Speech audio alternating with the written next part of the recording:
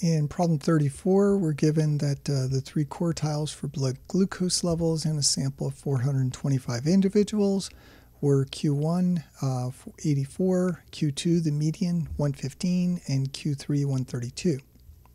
They first want us to find the IQR and then find the upper and lower outlier boundaries, and then ask us if 139 would be an outlier. So our IQR is defined to be Q3 minus Q1. So you want to take the 132 and subtract off the 84.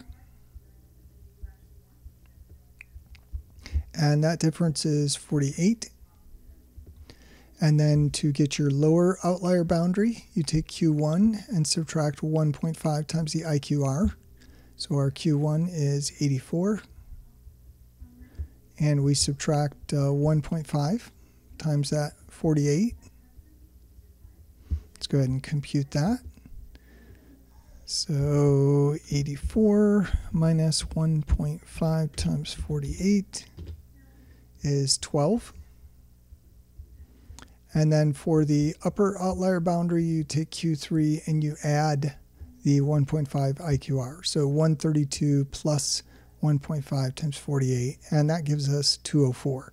So anything below 12 or above 204 is an outlier. So systolic blood pressure greater than 120 is considered high. Is 139 an outlier?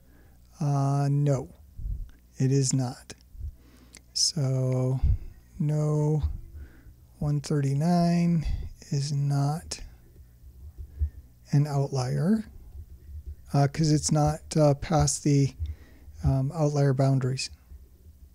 So not according to this data. So it's still high blood pressure, but according to our data, it's not an outlier. So those mean two different things.